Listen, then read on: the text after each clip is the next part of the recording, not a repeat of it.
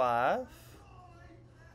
And I guess we want to say welcome, everybody. Glad to have you with us. Welcome back. Glad to have everyone back here with us. Good morning, good evening, whatever time of the day it is that you're joining us, watching us. We're glad to have you. Me and Stephen, we're continuing our journey through the book of John. I was joking with Macy the other day. I said, no, way me and Stephen's going about this. We might be through with the book of John next year. But that's okay, that is okay.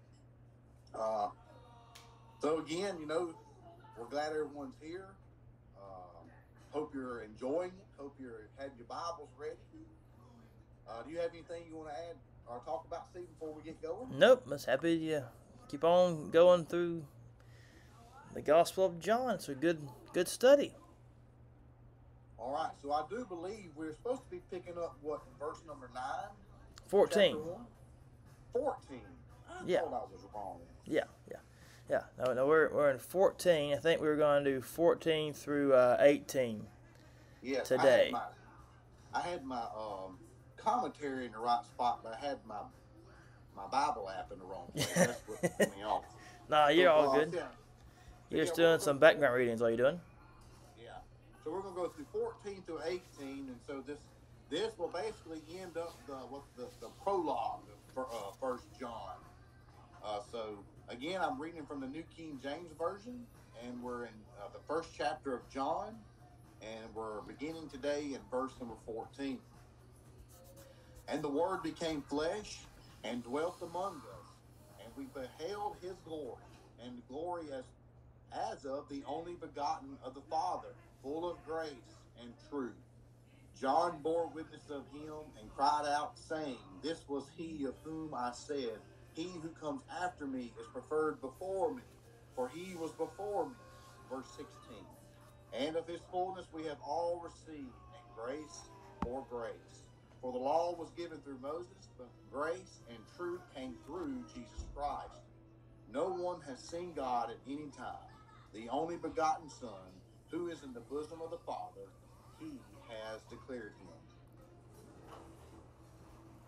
Man, I have learned so much from this little study me and you got going on, man. I practiced a little 15-minute Devo last night with the girls on a subject, and we'll get into it once we kind of get into the text and back and forth. But it was I've really enjoyed this study. It has a whole lot of content for us to really go after. Really. Oh yeah, definitely. Go on. All right, so I guess we're going to keep the same way we've been doing it. Go back and verse by verse. That's just. Yeah. All right, so verse 14, and the Word was made flesh and dwelt among us, and we beheld his glory, the glory as of the only begotten of the Father, full of grace and truth. Do you want to go first, Stephen, or how do you want to do it? Oh, sure. Well, I guess, when you look at the first phrase, and the Word became flesh and dwelt among us, is, you have a few different very important words there. Also, you have the Word, the pre-incarnate Jesus, who is seen as the Word in John 1, 1 through 3, 1:14. Then you go over to 1 John 1 as well, with the same idea. And even Revelation 19:17, I think it says that he's called the Word of Life there. But anyway, so you see that he became flesh, or was made, as you read, flesh. And so you see that this is a willing transformation.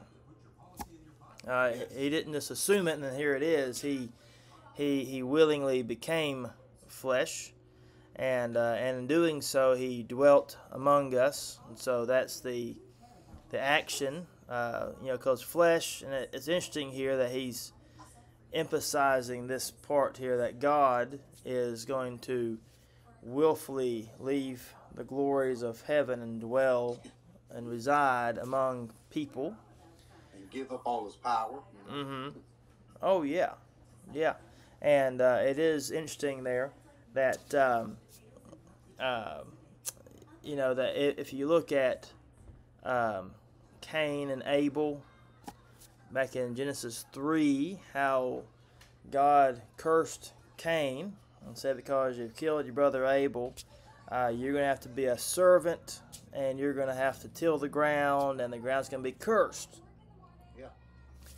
And I find it interesting here that that would establish kind of a precedent that, you know, the earth is a cursed place, all the way back from Cain and all the way back from Adam and Eve, and yet you have God coming in and dwelling inside of that area to bring us out of that curse, dealing with the curse of all the way back from the very beginning, from Genesis 3 with Adam and Eve and then Cain and Abel, and then brings all the way through. And so now you see this this combining together right here, and then you see the imperative. It says, and we beheld. That's the imperative. That shows that here it is. This is the command for you to do.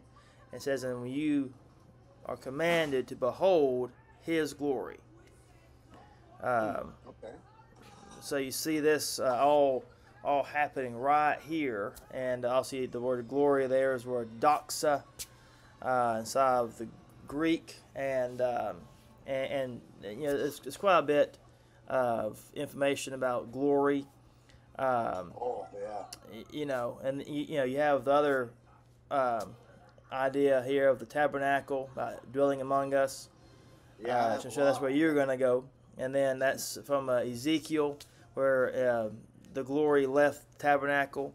And it's interesting here that from that standpoint, now you have glory being beheld again through the tabernacle of the flesh of Jesus.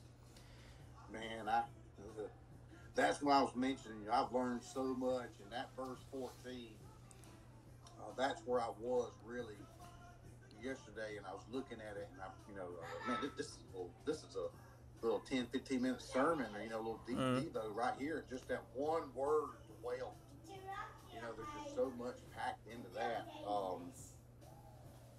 And I really, I like your point that you made. I didn't think about,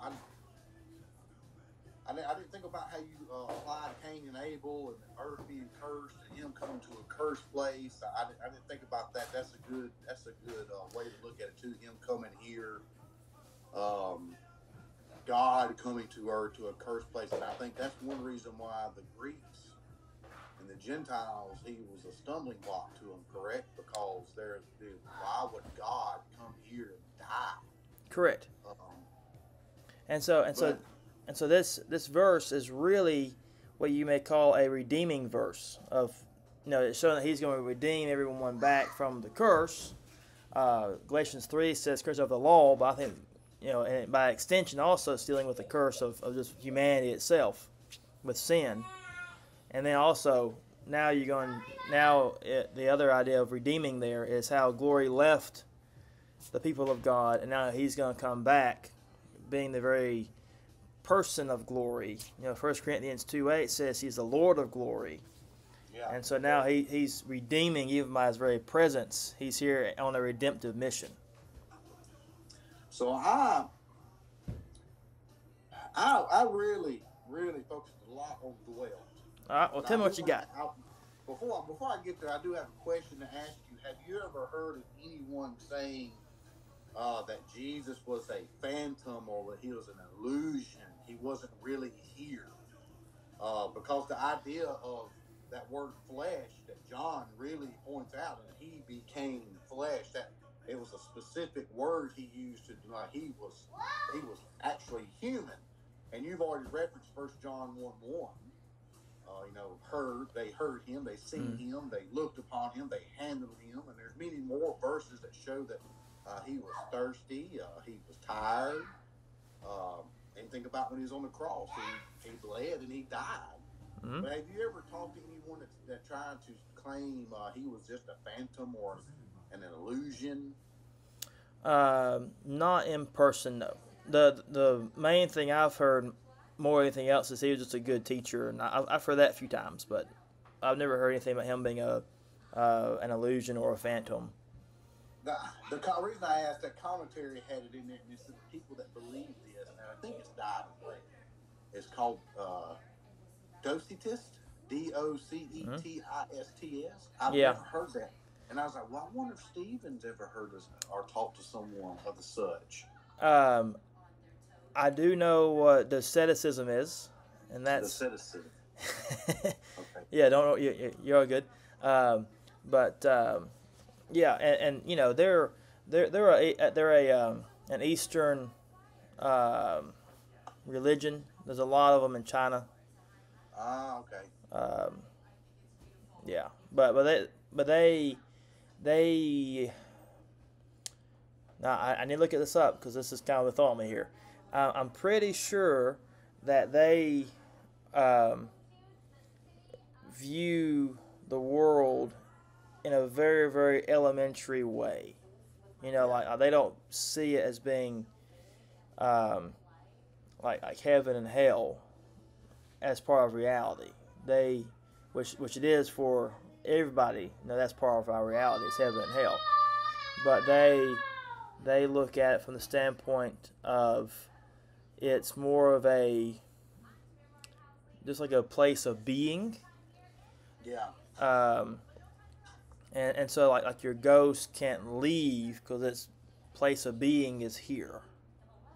I get what you're saying. I know that there's a few things around that, and so like there's not like an actual spiritual world waiting for us type thing. It's all kind of here. Mhm.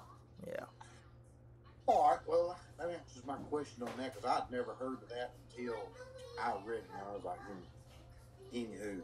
So the next word you talked about it. You know that word dwelt or he lived here or I went with the way this way with it. You know he pitched his tent. Mm-hmm. That's really what it means. Pitching a tent. That tells me that he come here to not to stay forever. He was come here temporary. He was camping. He was just here camping. Verse 1 says that says the word was, which existed eternally, and here it became flesh at a specific time, like a given point. That points you back to that first "was made" phrase there, or was made. And Isaiah 7:14, predicted this. Now that word skino, or the word dwelt, I really like this. In the Greek, that's what it was in the Greek. And then in the Septuagint, or the Old Testament, or LXX, whatever how you want to say it, it was skin. The word skin is what they use for tent, and that word was used frequently for the tabernacle. And the verb related to that word was used in reference to the tabernacle where God dwelt among His people. And so I was like, man, that's pretty cool how all this fits together like a nice little puzzle. So when I see it, I think John's trying to get the idea across here to everyone that Jesus is the place where God was dwelling here among you now. That if you want to see God, if you want to have a relationship with God, you need to go to Jesus. That's where He was. That's God was there. Jesus, He's dwelling inside Jesus. They're one and the same. He is God's presence during that time period. So now I look at it, as far as back then, that's what Jesus was. Jesus was God's dwelling place. They was in one. They could sit in His lap. They could do all these things and be with God, experience God, see God. And so that's where I kind of got to it. They was able to see God. Well, if I want to apply that to us today, how does people see God today? Well, Hebrews 9:11 talks about a greater and more perfect tabernacle, right? And that's referring to the church. All right, whereas there's plenty of scripture that talks about Jesus was a tabernacle, right? Revelation 21:3 says Jesus, the tabernacle of God. It says, "It is with men, and He will dwell with them. God Himself will be with them." I mean, that's referencing Jesus, as the tabernacle. Um, so if the church in Hebrews 9:11 is called the more perfect tabernacle, well, aren't we are the church? The people make up the church. Mm. Wouldn't you say? I mean, we are that living tabernacle. We are the living stones of that tabernacle. And it's like I was explaining to Gene and Abby last night. I said, during Jesus' day, if people wanted to see God and experience God, they had that with Jesus. They seen God through Jesus. That was the whole thing. I said, well, today, if people want to see God, we are that tabernacle. We are part of that one body, the one church, and He is the head of that body. So therefore, people want to see God today, we can reflect His light. And that takes us back to this whole thing. He is the light. And basically, we need to be mere reflections of Him. We need to be imitators of Him. I don't know if that makes much sense or if that fits together, but that's the way I went with it when I read into that word tent and then the tabernacle. And I know we are living stones. And if someone wants to see God today, you need to let them see Him through you and through the way that you're living and the way you treat everybody. Mm-hmm. Yeah. Yeah. Does that make sense? Yeah, I think that's great. That's great. I'll tell you, I've really enjoyed I really enjoyed this one verse. There was really so much packed in that one little verse. Definitely. And you said there's a lot there to unpack, and it really, really is. Jesus was the tabernacle then. Today, we are that tabernacle today. Yeah. And that's what Peter said in 2 Peter 1 when he says that the Lord shows how to put off our tabernacle. Yeah. And he even uses the word tabernacle there in 2 Peter 1. I think it's verse 18. But anyway, and then you have other verses that go along the lines of 2 Corinthians 5 verse 1. But we have our earthly habitation will be put away for the eternal. That's me paraphrasing. Yeah. But so yeah, and the tabernacle is meant to be moved. It was never meant to be the permanent one. It's always meant to be, which I find that also interesting because Jesus, from what we know about, him in the Gospels, is he never had a place to lay his head. That's right. And so he always moved around. And, there's a lot of interesting stuff there. And there's a lot of similarities between Jesus and Moses, Jesus and Elijah, and Jesus and David. Now, there's similarities between him and most others, but I feel like those are like the three real, to me, very prominent things that you just see constantly throughout his ministry, more than others.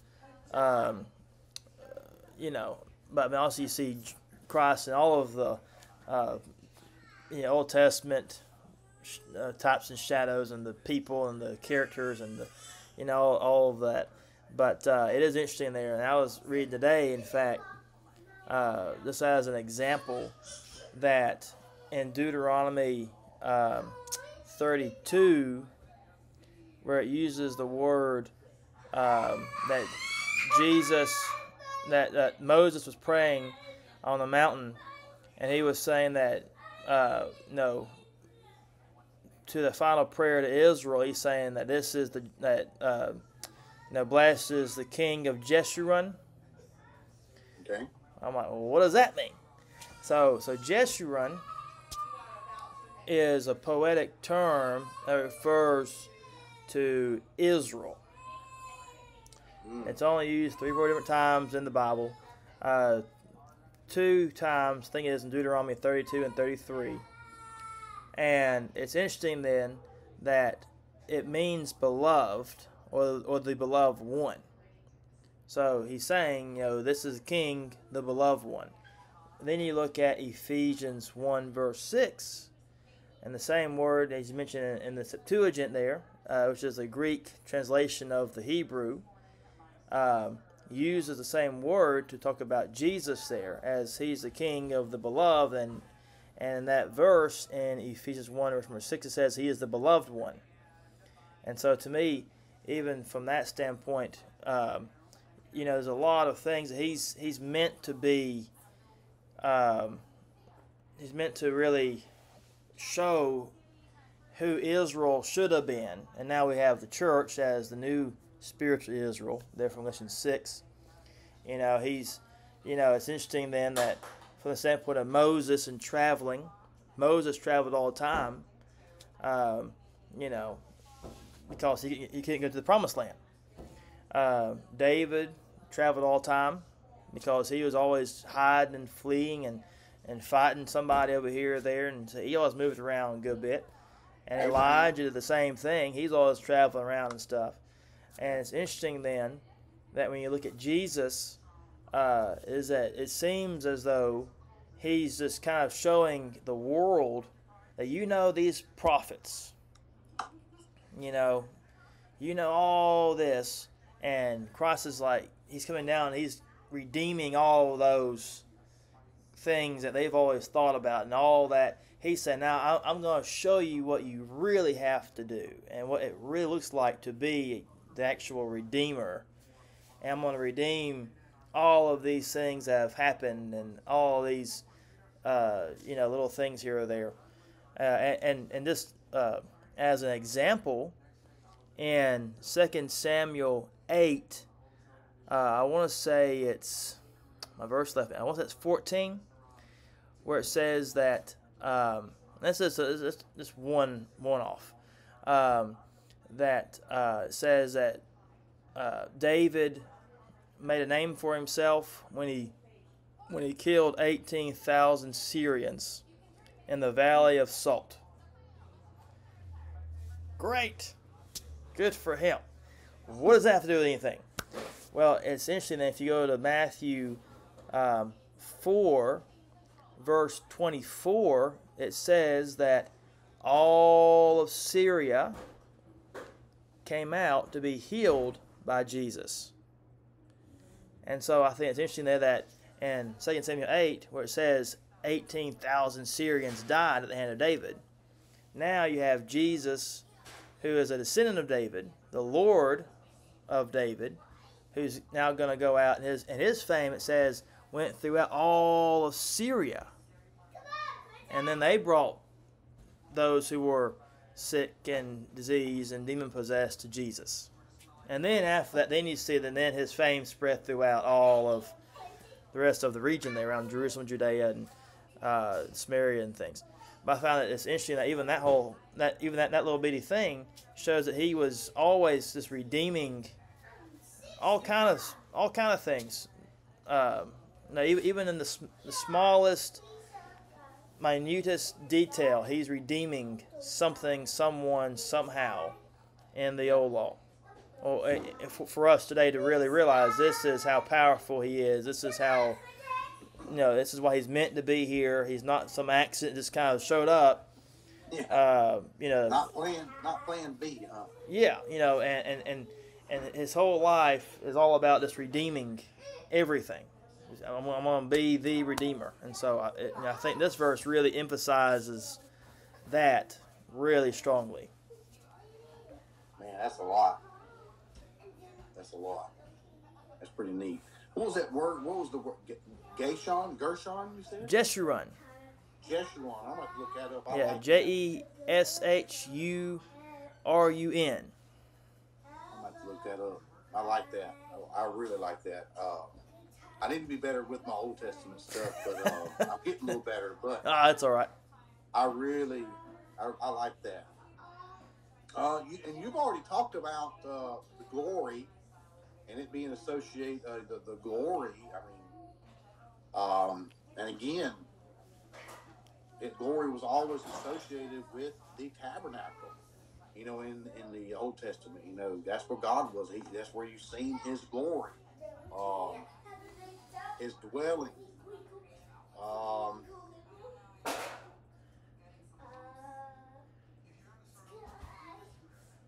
lost my place. Oh, okay.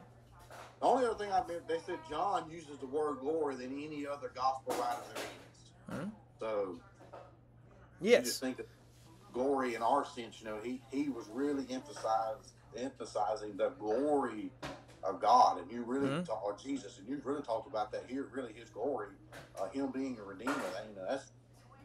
That's glorious there if you think about it. Right. Yes. Yes, and it's all pointing to the cross, where that's the ultimate time when His glory is on full display. Is at the cross. Yeah. I mean, obviously, you have John 2, verse 11, which talks about the first miracle there, which says is the manifestation of His glory. But you really see His glorification happen at the cross and at His resurrection. Now we see, and even at the cross, because, there was a lot of stuff that happened at the cross. And it was there when that centurion said, truly this was the Son of God. Now that man, when he said that, he admitted that Jesus had glory. Now that was a blasphemous statement that the Roman centurion made, because he could say it, because only the Caesars had that. And so it's interesting then that all through the life of Jesus, He's constantly showing glory, and now at His death, everyone now sees, oh, He really is who He says He is. All of this now makes sense at the cross. And so, and when you look at glory, there's a lot of stuff there. Glory measures us.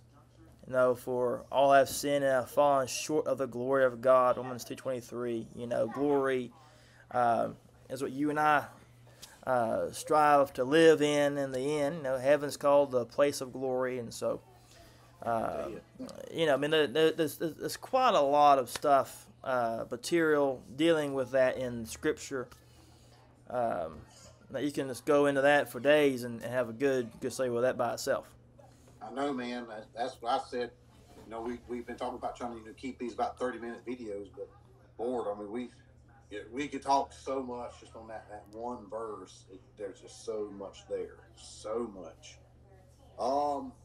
Who else is we've talked about this before as the only begotten in Scripture? That was Isaac.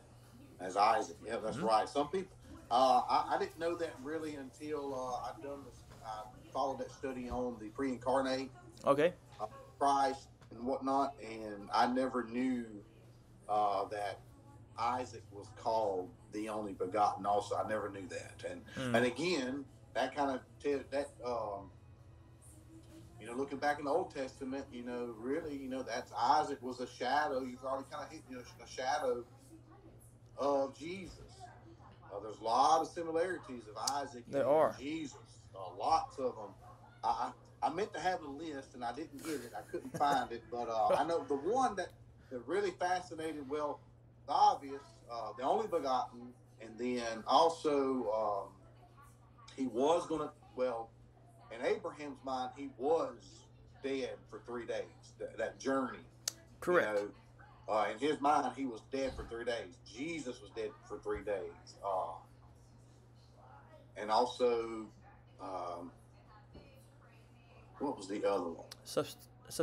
A substitutionary, yes. He had the ram. Christ is our substitute. That's right. Another neat thing. Do you think Abraham knew when he was telling Isaac, God will provide us with a sacrifice? Do you think Abraham knew that he was speaking prophecy?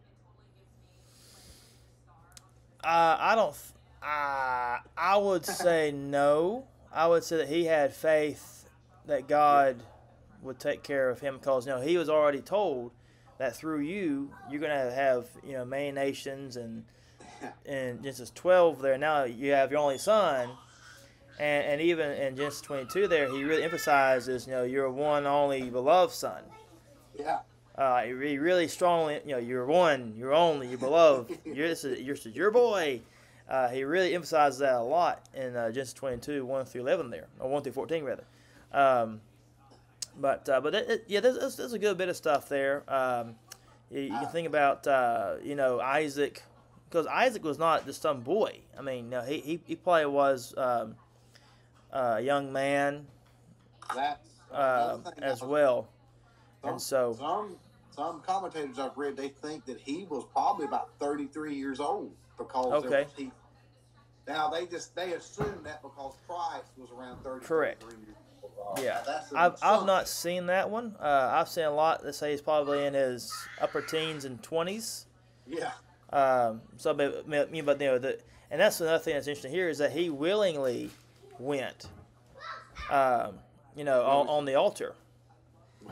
And Christ willingly went. Yeah. So you see that. Is there a scripture that says that he willingly went to the altar, Isaac? Not in that phrase, but no, he was gonna go. Okay. I mean, like, you can just read it. He's gonna go. We kind of talked about this a little bit. Me and Dad. And Dad said, well, we don't know how old he is, but we do know that he had to be at least a strong youngin or young man because he toted the wood. Yes, he toted the wood for the sacrifice. Dad made the point. How much wood do you think it would take to burn an animal? That's a lot of wood that boy was toting. So oh yeah. He wasn't a little child. He was at least an adolescent, young man. Yeah, definitely. Well, even that side, he's carrying his own wood. Christ carried his own wood too. Oh yeah, look at there. That's a good one. Yeah. I mean, there's a lot of stuff right there that's really interesting. See, that's what I was talking about. I want to do that little thing with the other preachers. See, that's good. That's good. Yeah. That's good stuff. But yeah, there's a lot of stuff there. You can I've Moriah. Yeah. That was on the Mount Moriah. Where was the tabernacle built? Moriah. Jerusalem. Oh yeah. That's the same place. Yeah. Moriah is the same place. And both of them are outside of, obviously, Jerusalem isn't there yet as they would have it. Yeah. And so it's on the outside there. Christ is on the cross on the outside of the city.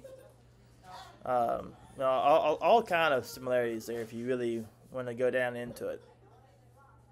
I've got us off topic with the only begotten. Sorry. No, it's on topic. It's all good, but the term only begotten though in the New Testament only refers to Jesus. Yes. Yeah.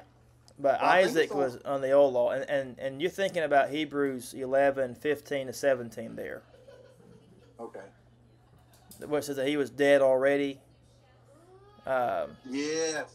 Yeah. So that's all right there in Hebrews 11, where it says by faith Abraham offered him up, being dead already, and you can go and read that. But that was a good study. I'd done that one time with Abraham. Do that, and I was like, man, that's so crazy, isn't it? Because you think about the faith of Abraham. It's not like God told him he just had to go outside and they done it right there. He literally had to travel 3 days with this on his mind. Yeah. All right, verse 15. 30 minutes away. Let's go. Well, the rest of it, I don't have a whole lot. Really. Okay. I feel bad, but really the rest of it's kind of I don't know. Let's go. Verse 15. Okay. John bare witness of him and cried, saying, "This was he of whom I spake. He that cometh after me is preferred before me, for he was before me." Again, John saying, "I'm a witness. I'm a witness of Jesus." And I think a lot of people get threw off with this when, he comes after me. Well, John the Baptist was born first. Right? I mean, they was, first cousins? Cousins? Or something like that? Yeah. But he comes after me. But then John says he was before me. Some people try to say, oh, that's a contradiction, but it's not. it's just basically showing us again that Jesus is deity and John is Right. just a mere man. That's what I have on that one. Do you have anything on that? Yeah, I mean, just what you're already saying. He already knew that he was pre-existent. He knew he was already special from the beginning. You know, and even when he was in jail, Matthew 11 there, at Herod, he even sent his own people to Jesus saying, "You the Christ," and Christ sent back and says, "You know who I am." And so it's interesting there that even that he always recognized Jesus as the Christ, even at his weakest moment. But I think Matthew 11 is him dealing with reassurance myself, but more so. But and Christ reassures him again, saying, "You've already done this, and you know what's happening." And so it's interesting. But this is the first witness here. Dealing because in order to prove. So in order to not be classified as a blasphemer, you have to have witnesses to prove who you say you are. Yeah. And so this is the first one that's going to be brought in is John. It says we bore on witness, and then there's going to be more what's going to say God bears me witness, or the Spirit bears witness of me, or the Word does, or my works, my miracles, this kind of thing. All has that little phrase, bear witness. And so this is the first one. It's going to establish Jesus' deity while he's on the earth, and to make sure that they understand this is who he is. I didn't think about that. That's true. He was the first witness. Yeah. The law, they had to have two. That's a good point there. Good point. Yeah, well, and I think he had, do you have 7? I think he had 7. Yes. I didn't look at that. I know you mentioned that the other day. Yeah. Look, I'll spend more time looking for them. I know. It's okay. But yeah, I think there's 7 witnesses, or 7 times he mentioned a witness. Yeah. Yeah. Which John uses that 7, he does it a lot. I think in the next chapter, well, during all this, really, I kind of haven't gotten into it. Really, he does the first week of Jesus, basically, in these first 7 days of his little ministry here. And they said that it might be a John trying to get you back to think of creation in 7 days or something other. I'd have to really read that again, but I haven't read it enough. Well, right, because all the Gospels use mainly 2 numbers, 7 and 3. There are other numbers there, like Matthew 1, how there's 40 generations between David and 40 generations between, but that's still a derivative of 7. So, but anyway, that's beside the point. But that's 2 of the most common numbers you'll see is 7 and 3. The death, burial, and resurrection, that's 3. I said that's 3 when I raised 4 fingers. That's 3. His ascension is number 4. But, the Godhead, 3, God, Father, Spirit, and the Son, or, got out of order there. But anyway, but there's quite a lot of that. And then the 7s, John emphasizes the 7s a good bit, which we'll get there as we go. If you want a good sermon on walking by faith, not by sight, do it on John the Baptist's father and Mary, Jesus' mother. When they both about being pregnant. Yes. Yes, and that's a good one. Yes, and I read a thing about that last week, and it was really, really good. And the guy I was reading was showing the similarities between Zechariah and Mary, and how he questioned and she didn't. Yeah. And he'd been praying. He'd been praying, right? Yeah. Praying. And that goes on. Have you? That shows you the importance of praying with faith, praying with the. We're not supposed to pray with doubt. We're supposed to pray I get with faith, knowing that he can do all this stuff that we're asking for. Right. Right. But yeah. Right. Yeah, that is an interesting study there. That is good. Let's go to 16 then. Okay, it says, "For of his fullness we all received grace for grace." Here's a fun phrase. Grace for grace. Yeah, I got just, verse 14 says that Christ is full of grace. Meaning that the grace that Christ gives, was what I'm getting here, the grace that Christ gives, it does not run out. It does not expire. It's always going to be there for us, well, until judgment. Judgment comes, that grace is going to be, for the unfaithful, it'll be cut off. Mm-hmm. But his grace is full of faith and love. That's 1 Timothy 1:14. But I really don't know if I'm explaining that grace for grace right or to the well enough. But that's what I get. His grace doesn't expire, doesn't run out. It's full of faith and love. Do you have anything else on that? Sounds good to me. The only thing I do want to mention is that people take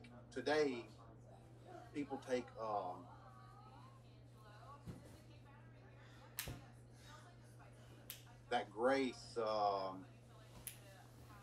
They just keep that. It's never ending. It never expires. He's full of grace. His grace is always here, right? Mm-hmm. But they keep living in sin. They take advantage of that grace. I guess that's the word I'm trying to. They take advantage of that faith. They think that they just keep getting it, get more and more and more. Romans 6 1-2 talks a lot about that. Yes, it does. I think people take advantage of God's grace. It's free for all, but people take advantage of it. Mm-hmm. Yeah, they do. I do want to make a comment about this verse real quick. Okay. So the verse reads, "For of his fullness we all received grace for grace." It's been suggested by interpreters that this may be more accurately translated as grace upon grace, which leans toward the riches of Jesus. And also we have abundant grace, but also this verse is dealing with, as a man named Woost says, for we had nothing, but Christ came as a fullness of deity. And then he's hinting there at Colossians 2:9, for the fullness we all received, as in we all received, Christ gave us his all. His all of Christ, all of his deity came down and dwelt. He didn't keep anything back from us. He gave everything. I've always said the fact that Jesus is grace. Jesus is grace. Well, you have the cross there about God's riches at Christ's expense. Grace. Grace, you have the cross, GRAC, about God's riches at Christ's expense. Yeah. Okay, I got you. Yeah. I tried to. I'd have to remember all the verses I had set up to prove that Christ was actually grace. But there's one text that if you read it, it don't make it like Christ and then Christ. It don't line up. But anyways, Christ, Jesus was grace. I forget the verse that says that we sing God's grace. We sing. Mm-hmm. They sing Jesus. They sing that grace. They sing it. Anyway. Yeah, definitely. Okay. But I know there's more to grace than just Christ. You got the mercy and love and all that. Mm-hmm. But yeah, I'm going to have to work on that some too. We all have things to work on. All right, so verse 17 says, "For the law was given through Moses, but grace and truth came by Jesus Christ." Yeah, quite a lot there too. The Yeah. law was given through Moses. Um, Grace and truth came through Jesus Christ. This is the first time you see anyone from the Old Testament mentioned. John is Moses. Jesus, mentioned earlier, he's going to kind of be the new Moses in a sense. I feel like you get that more from Matthew's account than you do from John, because Matthew, his whole gospel seems to be written really based on, one of the ways you could look at it is Matthew is centered on the speeches of Jesus, whereas John is centered on more of like a public setting and private setting and public setting, kind of like an accordion on public and private. So a little bit different there in how they're both kind of set up. But it is interesting there that Jesus, is going to come in and kind of be the new lawgiver,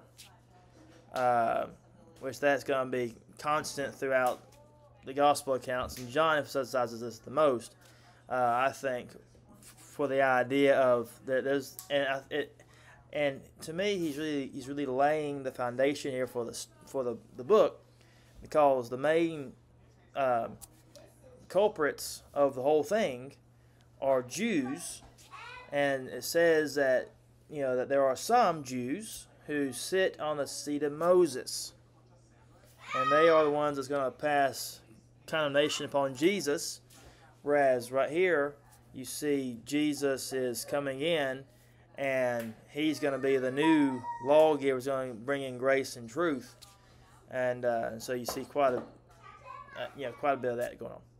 Go ahead. Now, I do have a question. You don't have to answer it now. You can answer it, send it to me a text. Now, what about Noah? Okay. Noah found grace in God's eyes. Yeah. I mean, yeah. I just want to have a good explanation of how the strain explain. I said strain. Explain the law was given by Moses, but grace and truth came by Jesus Christ. What about Noah? How was that grace delivered to Noah? I mean, how would you go about explaining that? Well, that would be 1 Peter 3, 18 to 20, where you have the phrase that the spirits, that the gospel is preached to the spirits in prison back in the times of Noah. That's me paraphrasing entirely. Yes. And so back in the times of Noah then, Noah saw Jesus because Noah was inspired. He was an inspired individual. He got the plans for the ark from God himself. Yes. And 1 Peter and Ezekiel, and in fact, in Ezekiel 14, verse 14, it says that Noah is, there's my son, hey boy, is classified as a preacher of righteousness. Yes. In 1 Peter 2:5 there. Hey, Kevin. Who's this? This is Alex. Yeah. Okay. There he goes. But, and so obviously then there's a lot of stuff there that Noah was looking toward the Messiah. Even I think even when he's building the ark, he understood, hey, no, please don't do that, baby. He understood that there was to be a place of safety and security and refuge.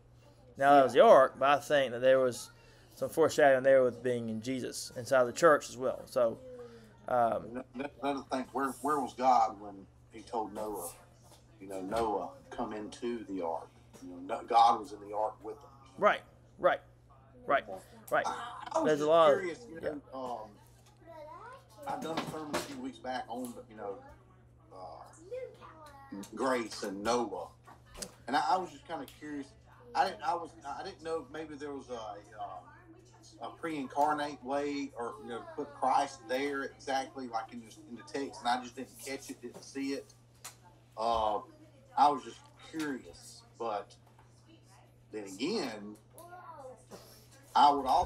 would it be all right to say that that's just another way to show that Jesus Christ is deity, because he offers that grace, the same grace that was offered to Noah? Christ is offering that to you today, too. Correct. And Yes. truth, Yeah. well, but grace and truth and Jesus' word, the word is truth. So God's word is truth. He done. I mean, I don't know if that's the way we could look at it also. Yeah, definitely. Yeah.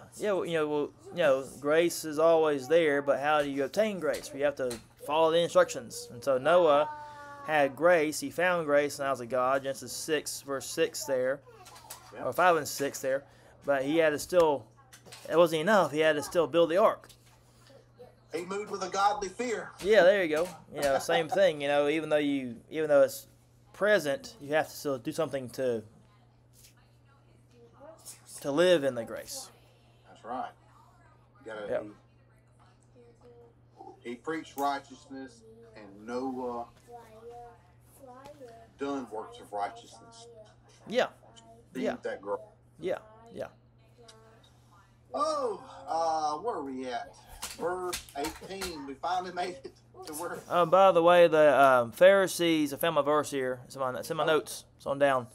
Are said to sit in Moses' seat. Matthew 23, verse 2 is where that is.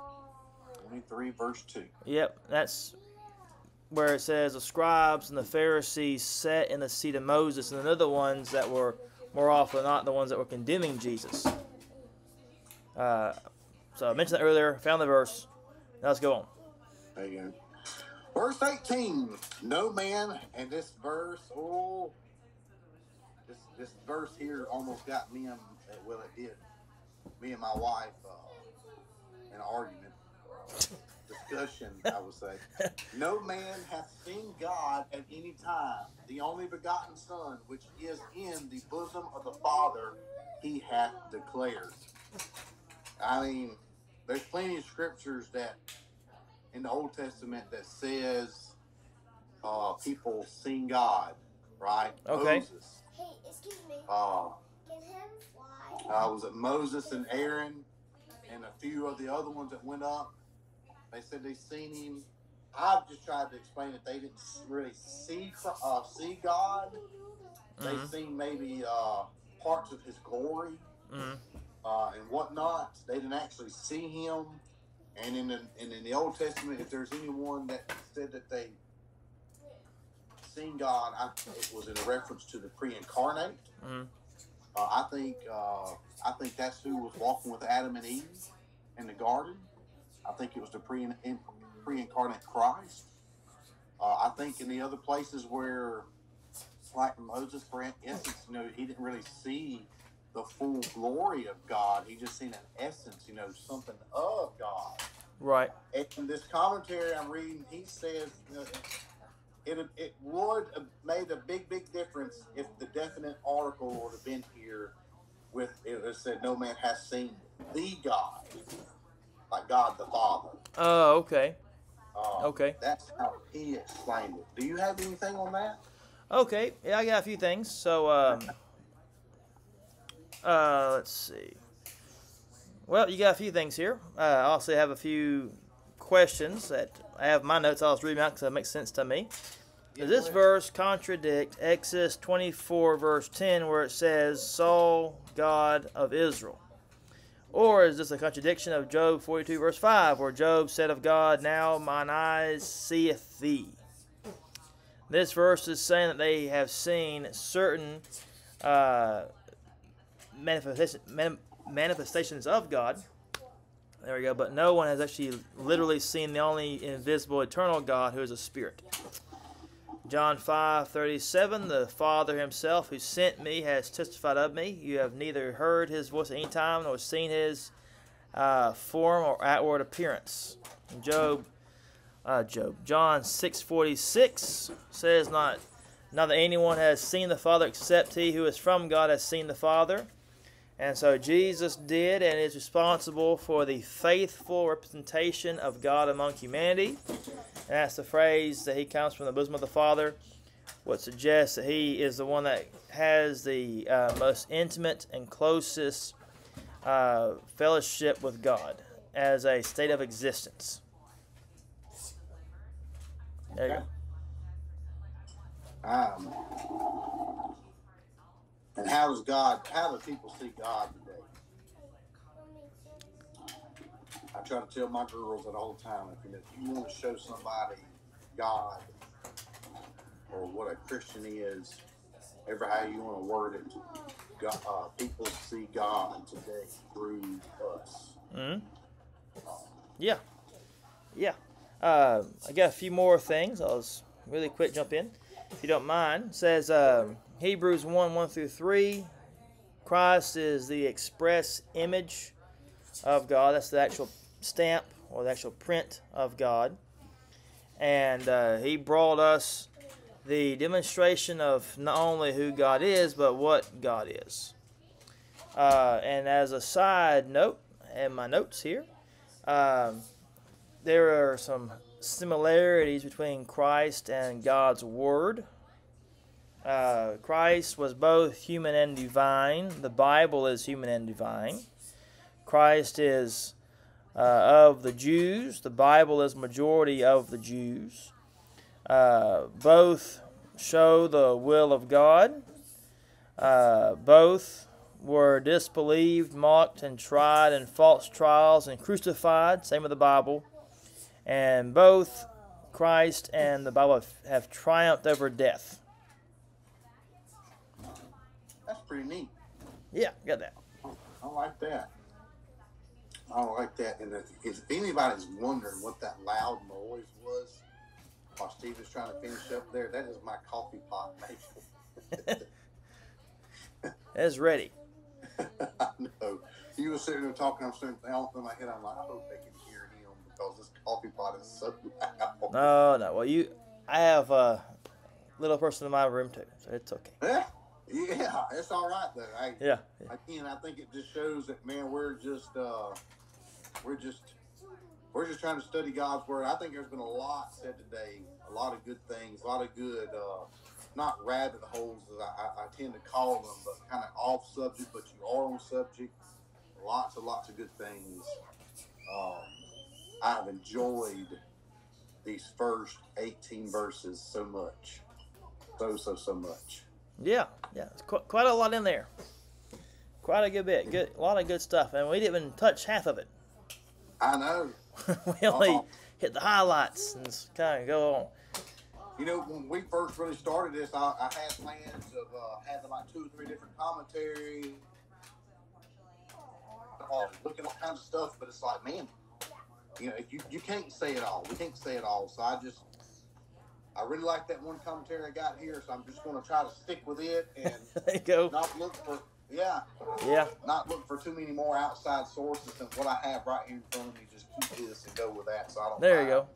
So much stuff because, man, there's a lot more that we could talk about. We could talk about grace all day. Oh yeah. Talk about how the tabernacle and us, the church, all day. Mm-hmm. I could have went to a whole lot more stuff, but I've enjoyed this. I really have. Oh yeah. So I suppose next week then we'll do 19. Let me go down and see what we got here. 19 through what do we think? 20. Ooh. I was thinking probably about 34. Okay, let's go for that. And let's do a big old snapshot of the thing. Yeah, because that's really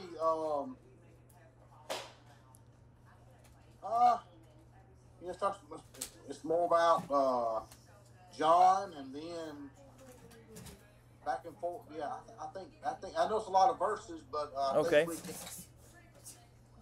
If I don't get us off subject too much, no. But as a way to look forward in this thing, next week we're going to bring up again the 7 days of John 1 and 2. Yes. That's coming up. So all right. You want to be here to see what that's all about. Well, I'm glad we were able to do this. I'm trying to get my thing where I can make a mark from where we're at next week. So we're doing 19 and 34, you saying? Yes. All right. Sounds good to me.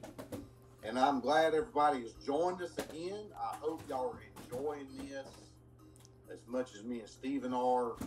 I'm enjoying it,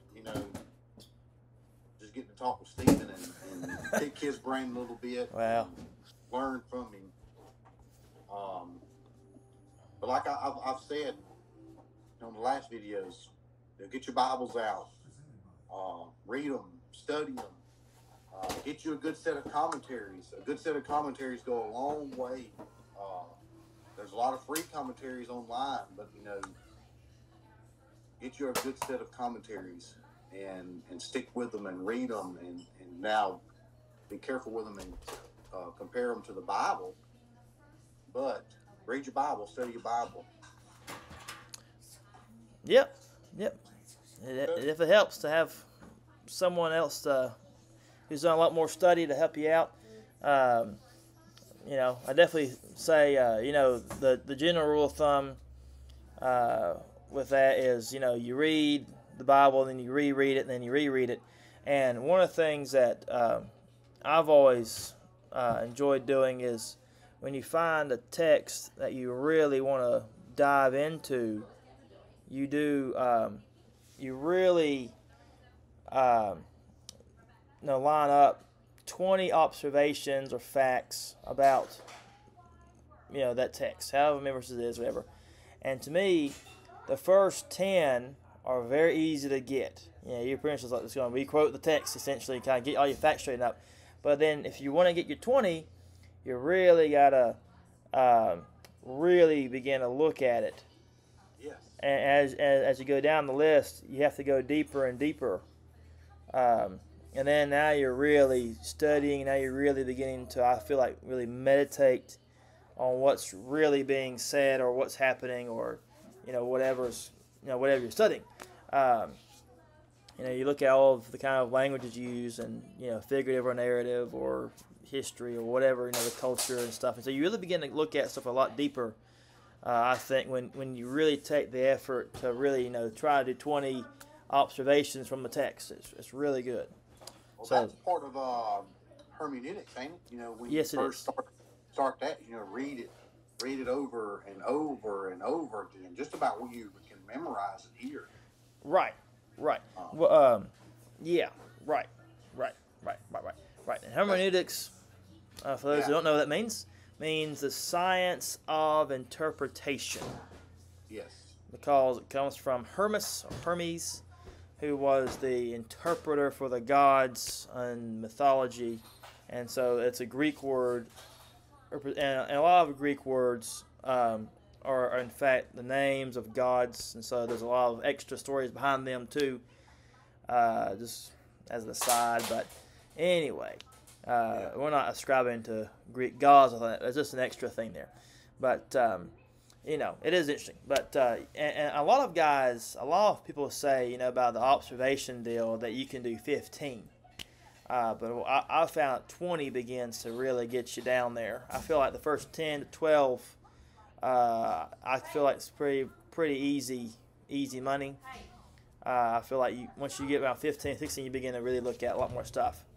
I've learned to tell the kids and myself, just don't speed read. You're not reading. I hate that.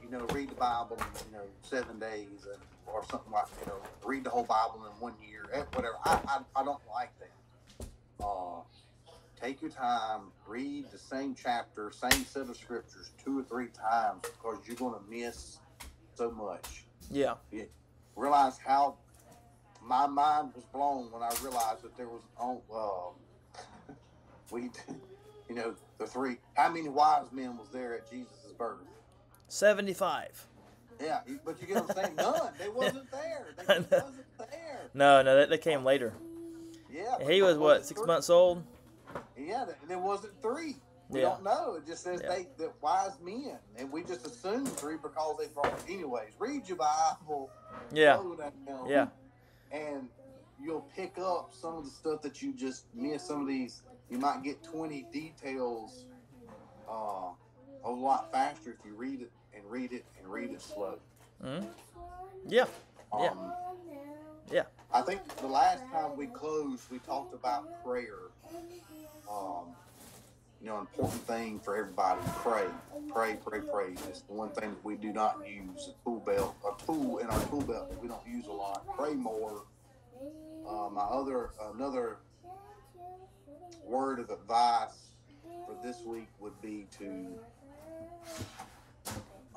worship in spirit, worship with the right heart, with the right mindset, worship in truth. Try to do that a little bit better this week during worship services. Sure. It's a hard thing. It's a hard thing to do sometimes. Definitely. Yeah, no, I think we've had a good study. So we appreciate everyone watching it and listening to it and following along with us and looking up our verses we couldn't give quotes for. That's a good thing to do all the time. Look up your references. But good study time for that too. But anyway, we appreciate that. And if you have any questions, you'll see an email pop up here on the video. And email us or comment on the video. And also we, again, have a Facebook page you can go to and interact with us there as well. We're always up for any discussion, healthy or otherwise. And so always feel free to ask as many things as you want to ask. Questions, concerns, whatever. Hey, how to keep a kid quiet. That'd be great. But during a video, he's having fun playing the cars. Anyways, but that's all I got. Do you have anything else you want to add as we close? Nothing else? Guys, if y'all, again, we're just two regular old Joes here. Just, if y'all need help studying, we're here. If you have questions about where you are going or attending church, and just, have questions about that, just reach out to us, because always remember, if your church where you're attending, where you're going to church, and I use that loosely, church, if it doesn't have the markers that are found in the Bible of what Jesus' church is, really give us a shout, and we can help you see the true church. And if what you're doing doesn't line up with what the Bible says, we can help you out in any way that we can. Even if you're in another state, I'm in Mississippi, Stevens in Texas, I'm pretty sure we can help you out. We can get you somewhere to show you the true church. That's all I got, man. Sounds great, man. Well, we'll stop it here, but we just want to wish everyone a great rest of your day and a good rest of your week. And we'll see you back here next Friday, Lord willing, if the creek don't rise. And if you make it back, we'd love to have you. Hope you have a good rest of your day. We'll see you around. See you next week. All right.